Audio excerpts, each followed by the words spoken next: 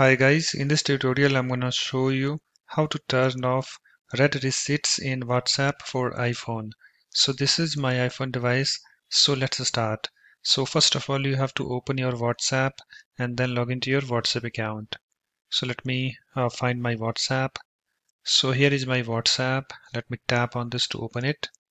You can see guys it's opened and you can see I'm already logged into my WhatsApp account. If you haven't, just log in.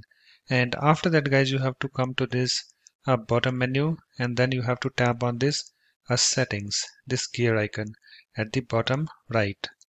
So let me tap on this and you can see I have this settings screen opened, and after that guys you have to tap on this account. So let me tap on this, and after that guys you have to tap on this privacy, and you can see I have this privacy screen opened, and on this screen guys you have to come to this read receipts, this option. You can see currently I have this toggle turned on, and also you can see here I have this little message. Let's read that. If you turn off read receipts, you won't be able to see read receipts from other people. Read receipts are always sent for group chats.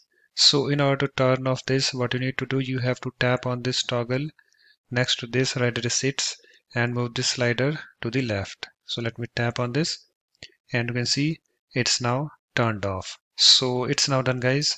After that you can go back to your chat screen if you want by tapping on this a chats button in this bottom menu. So let me tap on this and you can see we are now at chat screen. So that's it guys. Thanks for watching. In this way you can easily turn off read receipts in WhatsApp for iPhone. If you like this tutorial, please support this channel by subscribing to it. Thanks. Bye bye.